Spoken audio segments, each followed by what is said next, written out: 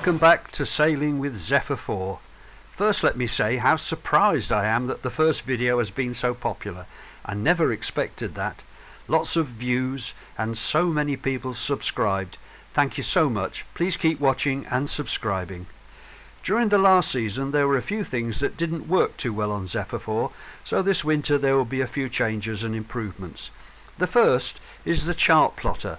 Though this showed us where we were, the screen was a bit small and it wouldn't interface with the autopilot or show AIS data, so I looked for a replacement. The very latest Raymarine units look great, but they're expensive and provide more than I need. Eventually I found a C80 chart plotter on eBay which would work with the existing sensors, and as a bonus it also came with a radar scanner, so I bid and eventually bought it. Good morning, it's just gone 8 o'clock on a winter's morning here in Derbyshire, and just about to get in the car and go down to Essex to collect a second-hand radar. So it's going to be sort of a 320 mile round trip in the electric car today. Car's been on charge all night and it's fully charged now, ready to go. Here we are at Newport Pagnell, charging up at an Ecotricity charger, and for free at the moment. They're not charging. I don't know why that is, but it's very nice. Thank you very much.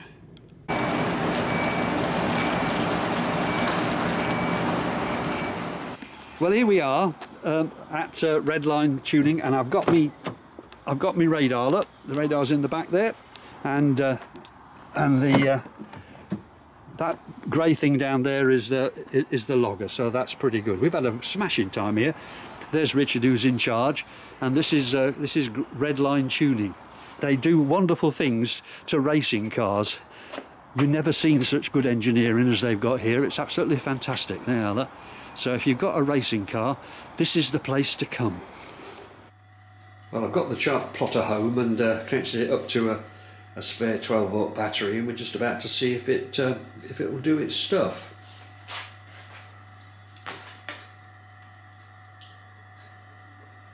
Well, that's a start. We've got the startup screen, and it's now giving me a navigation warning to say that you're not really supposed to use this as your main source of navigation. You ought to use maps as well. So press the OK button, and there it all is.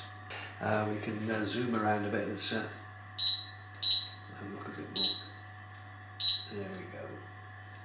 And we zam over here, we'll get somewhere near where Zephyr IV actually is. That looks like the Isle of Wight. There's the Solent.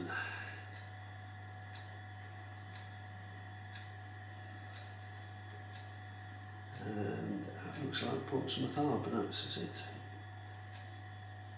Yep, that's Portsmouth Harbour in there. So that's all right. That's the charts that came with the chart plotter.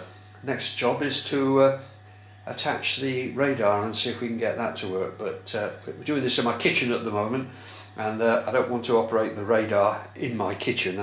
They do warn you about looking at it when it's running, so I'll put it outside on a chair and see how that goes. So back with you in a minute. I did test the radar and it worked fine, but somehow I didn't manage to take any video of it. I'm sorry. Just charging battery services on the A34 on the way to the boat. Set off this morning about 7 o'clock, and it's now 9:45.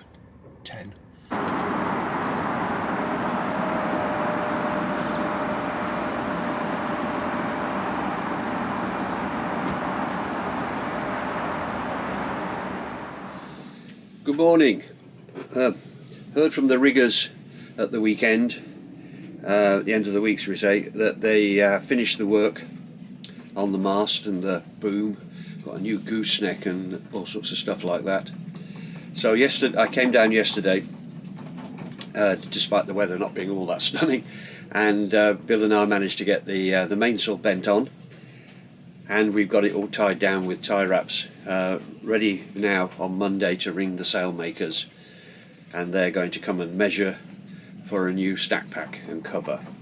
The existing stack pack, the old stack pack, is just too small for this sail.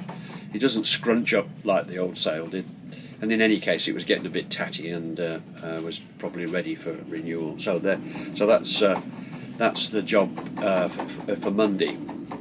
Excuse the noise going on in the background. We've got a fair bit of wind down here at the moment, and it's going to get worse apparently today, and there'll be some rain. I've been and done some shopping this morning before the rain comes, and all the work I've got to do today will be down below, so not going to be a problem. Have you ever rather wished that you hadn't started a job?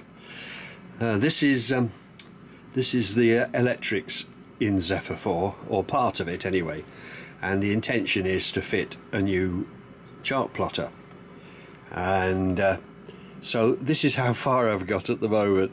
It's just a question of trying to find out what all this wiring does.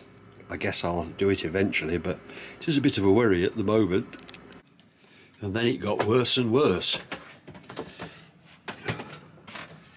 Did you ever see so many wires?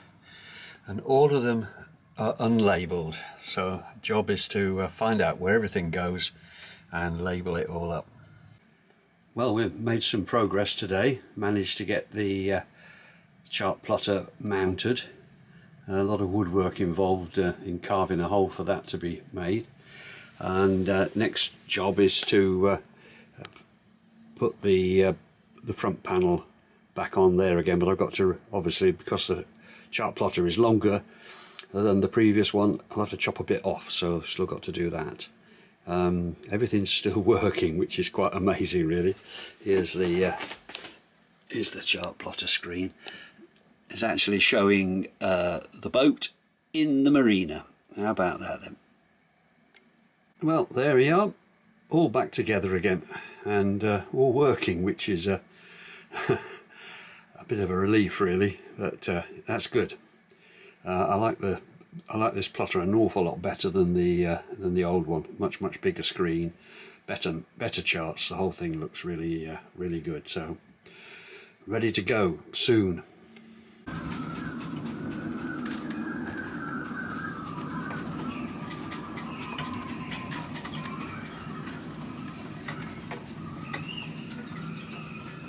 It's even windier ashore. We're at fairly low tide at the moment, so sheltered by the seawall, tucked away here in the marina. On shore it's hard to walk against it. And it's going to get worse apparently, so I think I'm going home tonight. Well, that's it for this episode. There's more to come soon when I investigate the internals of the autopilot, and also some low-price synthetic teak decking. Thanks for watching this episode. I've added this sailing bit at the end, taken from last year's video, just to remind me, and maybe you, why all this winter work is going to be so worthwhile in a few months' time. If you've enjoyed the video, please subscribe. Maybe if I get enough views and subscribers, I might actually get a few bob back from YouTube. I can dream.